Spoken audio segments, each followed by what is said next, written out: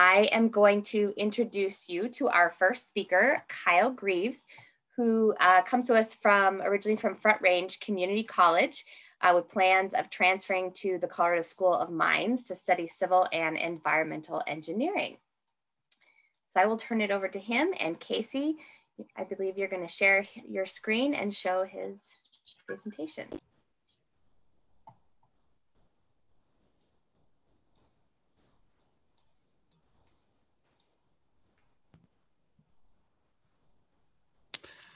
Thanks, Ann. Thanks, Alicia.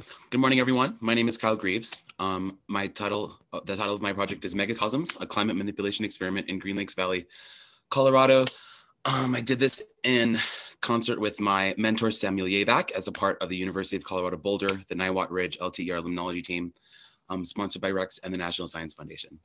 Okay, next slide, please. Thank you. So a little bit of background. What are mesocosms? So mesocosms are basically giant aquariums, giant terrariums. We use them to simulate natural systems. We put them outside for various inputs like weather, invertebrates, and other biota that occur naturally. So we use these to basically study these natural systems such as a lake or an ocean, as you see at bottom left, with controlled variables. The variables that we are studying are chlorophyll A and its relationship to dissolved organic carbon. Chlorophyll A is the dominant form of chlorophyll used in photosynthesis. So when you think of plants and when you think of algae, chlorophyll A is the pigment that makes them green. It's what absorbs the largest range of light waves, the most energy. And basically a measure of chlorophyll A in lakes is also a measure of the amount of phytoplankton, also known as algae. It's important to measure this amount because we need to know how the planktonic food web is affecting the health of the lake ecosystem. Another factor that we are comparing chlor-A against is dissolved organic carbon. Dissolved organic carbon, also known as DOC, is a component of dissolved organic matter. It comes from soils, it comes from runoff, it comes from decaying plants and animal bodies. So basically, if you can look at the figure to your right, DOM and DOC is also a part of Earth's carbon cycle, and it plays many roles within the lake ecosystem. DOC is a part of total dissolved solids. It helps to reflect UV radiation. It can impede photosynthesis, but it also provides substrate and food for microbes such as bacteria. So as trees shed their leaves, as plants die, they form sediment at the bottom, or they float within the water themselves. They then are degraded into dissolved organic carbon. So why does this matter? The Green Lakes Valley in the Silver Lakes watershed accounts for about 40% of Boulder Valley's drinking water. So we need to know how much chlor-A is in this drinking water because there's been a lot of previous research to show that increasing chlor-A levels has a positive correlation to decreasing water quality. If there's too much algae in a lake, then it can precede harmful algae blooms. During these harmful algae blooms, there will be a proliferation of bacteria that use the dissolved organic carbon from the dead algae bodies and also the oxygen that the algae produces from photosynthesis.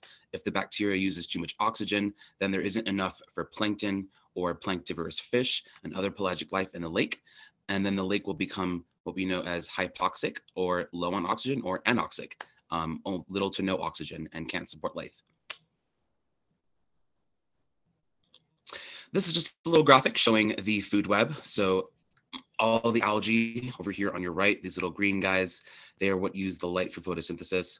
They then become food for various forms of zooplankton, and then it goes up the chain in the trophic levels of the lake.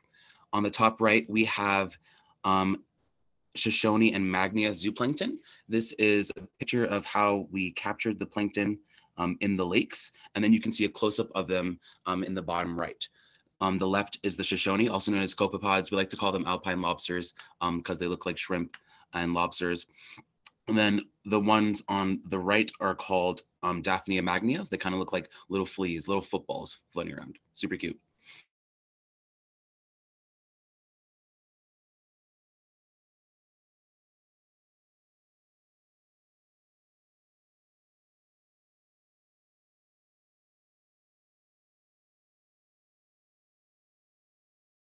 Top left, we treated half of them within a group with a leaf pack. In that leaf pack, it's basically dried willow leaves from the local area stuffed inside of a hosiery that is meant to leach dissolved organic matter, which then becomes dissolved organic carbon. So we're looking at if the tanks with these leaf packs have increased or decreased levels of chlorate. We also have hobo loggers, which log temperature within a certain time frame. And then we have tiles that grow ash-free dry mass for some other studies that are going on. But our concern is how these leaf packs leach DOM or DOC and its relationship to the chlorophyll A and algae growth within these tanks. So preliminary results, I was only able to do one sampling event just because of the narrow scope of this study. Usually we do about 5 or 6 going all the way until October, but I did want to show at least one sampling event for you guys. So if you look at blocks A and C, the first and third columns, you'll see that non-treatment tanks in the red have higher chlorate values than the treatment tanks. In B and D blocks, the results were sort of inconclusive. And then in E block, the treatment tanks in the blue actually had the highest levels of chlorate. I think it's important to note that in E20, which is that last blue bar, had the highest chlorate levels of all, and we did not notice any zooplankton. So that sort of confirms the hypothesis that increased levels of DOC do cause increased levels of chlorate, because as DOC is leached, I think that the bacteria used it, as well as the oxygen created by the algae, created in an anoxic environment, killing off all the zooplankton and allowing the phytoplankton to flourish, as the zooplankton do prey on the phytoplankton. And I think a little graphic in the bottom left is basically just a scale of the eutrophic levels of the chlorophyll A. So basically, if D and E, if the last 2 tanks in D and E were lakes, they would be considered becoming eutrophic. Eutrophic meaning that they have high levels of nutrients and higher than normal levels of algae growth. I also ran a linear regression analysis against DOC versus chlorate in Green Lake 4. We like to use Green Lake 4 as the best predictor for what happens throughout the watershed. It is the highest lake in elevation, has a true inlet and outlet. It's sort of our star lake. So it's important to look at what's going on in Green Lake 4 so we can get a look at what's going on throughout the watershed. So if you see in the top left, starting at 2014, has a very weak correlation between DOC and chlorate. And then it goes to an increasingly negative correlation, and then it goes back to an increasingly positive correlation. And then finally we end at 2019 with another negative correlation. So basically I was able to determine, if you look at the table on the top right with the p-values, if p-values are greater than 0.05, then that means that the factor that we are looking at, DOC, is not an accurate predictor for chloride levels within this lake and probably throughout the watershed. So I 7 minutes? I'm sorry, was that 7 minutes? Okay, awesome. So key takeaways, I don't think DOC is an accurate predictor for chlorate. I think many other factors need to be looked at, like pH and nitrates, but I do think that there is a seasonal peak and trough pattern as seen by the graph, rather than a direct linear relationship. So I think future work could include a longer analysis over many more years.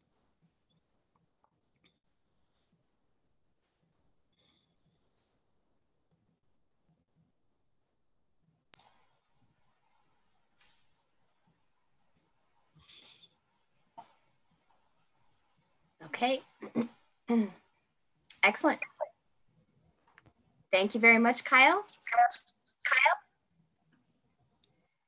And I'm just looking, let's see. To see if we have time for one question. If anyone in the audience would like to ask a question.